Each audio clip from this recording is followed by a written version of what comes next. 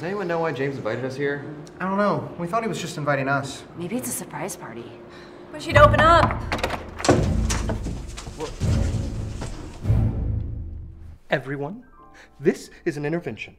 I would like you all to sit down, please.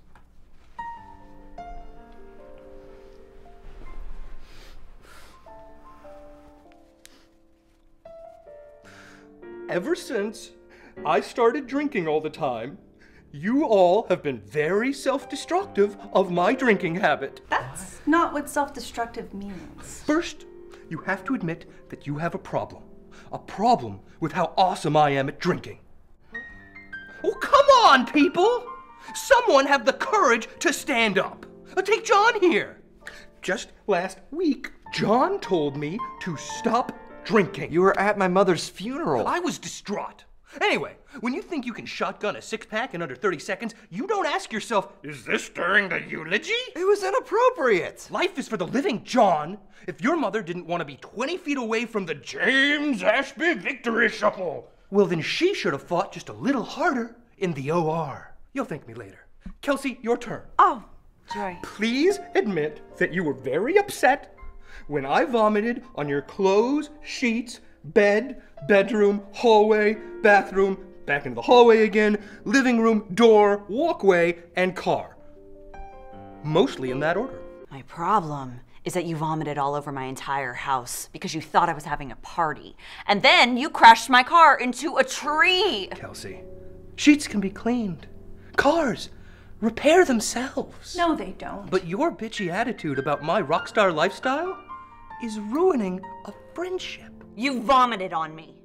You walked across the room and you vomited on me. And after I vomited all over you, what did you say?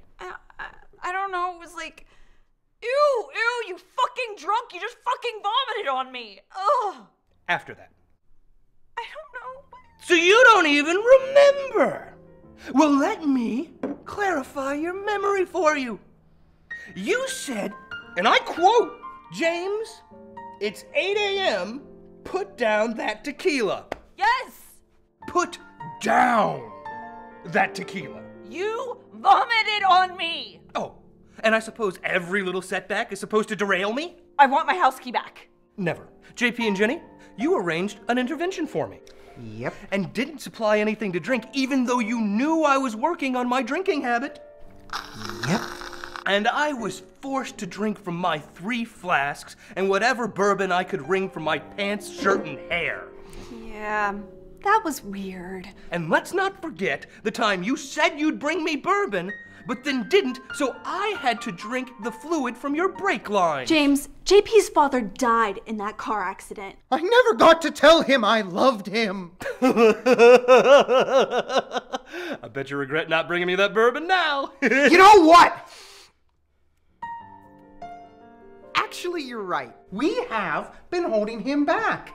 I'll admit it. When a man has a gift, a calling, Thank you. it's cruel of us not to encourage it. Thank you again. And that is why I think James should drink a bottle of Drano. What? Hey, James, you were right. We believe in you.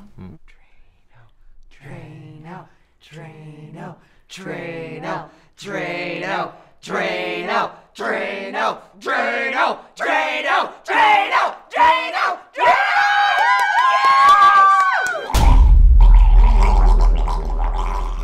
Do you think he's dead yet? I'll check his pulse with this knife.